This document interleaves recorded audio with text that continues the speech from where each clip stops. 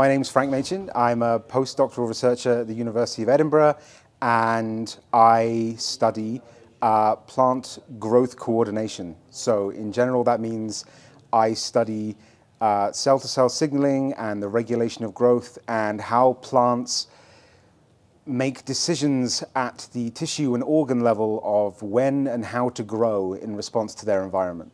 The talk I gave today was a summary of a paper that myself, as part of the Kragler lab in the Max Planck in Golm, published in January.